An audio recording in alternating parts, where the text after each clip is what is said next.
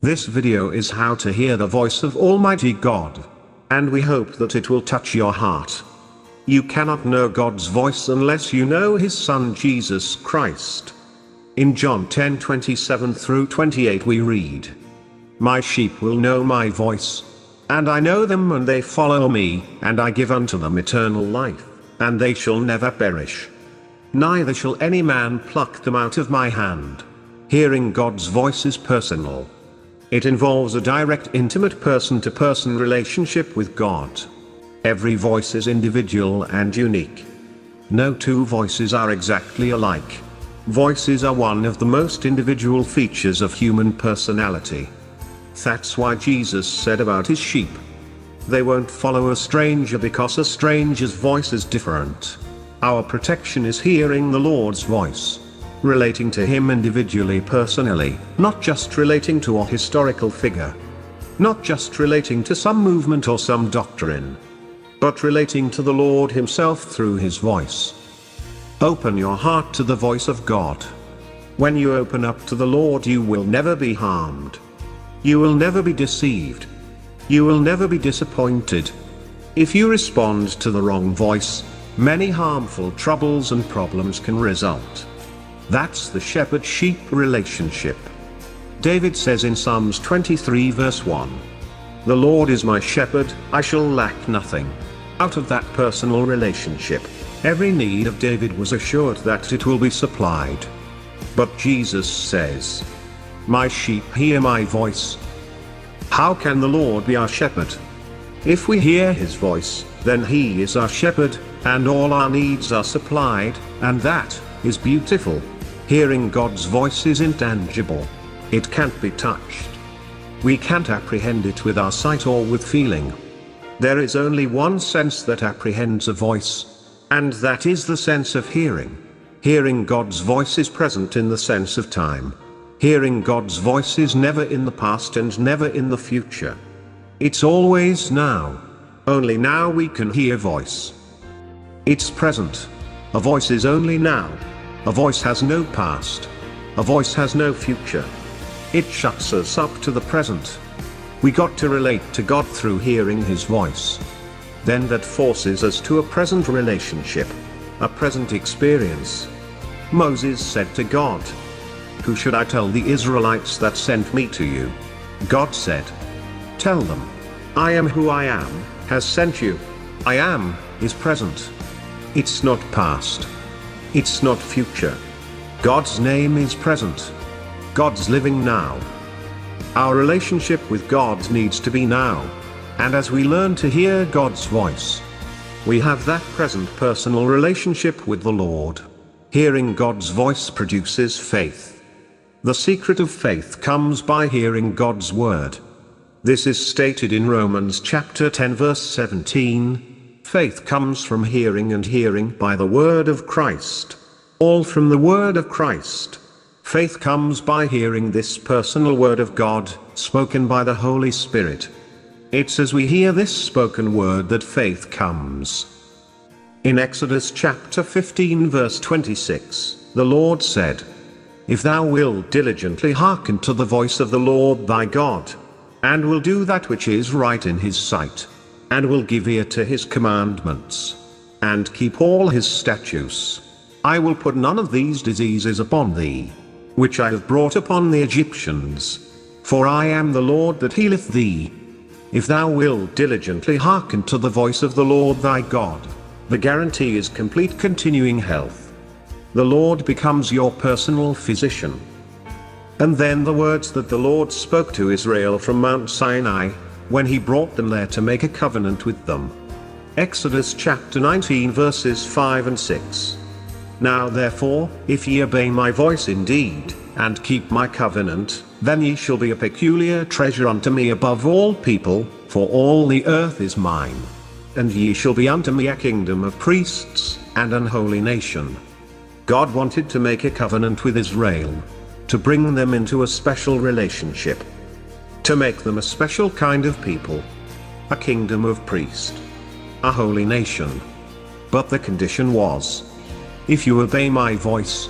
Then just before they entered the promised land in the book of Deuteronomy chapter 28, Moses reminded them of God's requirements, and of the results that will follow if they kept God's requirements, also of the results that will follow if they did not. Listening to the voice of the Lord will bring blessings, and not listening to the voice of the Lord will bring curses. The distinctive lifestyle that results from hearing God's voice. People that learn to hear God's voice lead a life that's different from other people.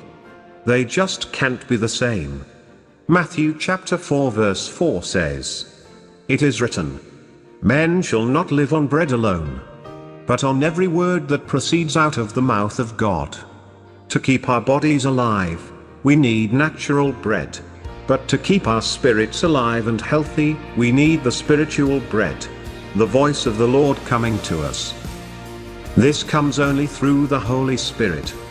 We are totally dependent on the Holy Spirit. It's the Holy Spirit who brings to us in any given situation the Word of God that we need. That makes it a living voice. So through hearing that Word of God, we are related to God, the Holy Spirit. It's God the Holy Spirit who is guiding us, and directing us all the way, every day by the word that he gives us. Paul says in Romans 8:14, "For all who are being led by the Holy Spirit of God, these are sons of God." What makes us sons of God? Being led by the Spirit of God. There are many different ways in which the Holy Spirit works in our lives. First of all, we are born in the Holy Spirit. And that makes each of us a newborn child. A baby. Peter says, as newborn babies desire the pure milk of the world, but that does not make us mature grown-up sons of God. How can we become mature grown-up sons? Only by being led by the Holy Spirit. All who are being led by the Spirit of God, they are sons of God. Not children. Not babies. But mature sons. And that is a continuing ongoing present. All who are being continuing led by the Spirit of God. It's our daily bread. It's hearing the voice of the Lord through the Holy Spirit. As we hear the voice of the Lord, we are directed. We have to be led continually by the Holy Spirit. Hearing God's word as daily bread, of having the Holy Spirit speak to us daily and personally, was the lifestyle of Jesus himself. He just didn't preach it. He practiced it. Isaiah chapter 50 verse 4 through 7 is a beautiful prophetic picture of the earthly life of our Lord Jesus, of his ministry, and in particular, of his ongoing daily relationship with God the Father. This is what the verse says. "The sovereign Lord has given me an instructed tongue." This is Jesus speaking. "To know the word that sustains the weary. He wakens me morning by morning. Wakens my ear to listen like one being taught." That was the secret of Jesus. That God woke his ear every morning. That every morning he heard his Father's voice speaking, guiding him and giving direction, instruction, strength for the day. He goes on. "The sovereign Lord has opened my ears, and I have not been rebellious. I have not drawn back." And here is a clear prophetic picture of Jesus. "I offered my back to those who beat me, my cheeks to those who pulled out my beard. I hid not my face from mocking and spitting." Why was Jesus willing to go through with all that he went through? How was he able? How did he receive the strength? The answer was by hearing the Father's voice. Every morning he heard from his Father before he communicated with human beings. Then he goes on to say, because the sovereign Lord helps me, I will not be disgraced. Therefore, have I set my face like flint, and I know I will not be put to shame. Jesus began each day listening to the Father.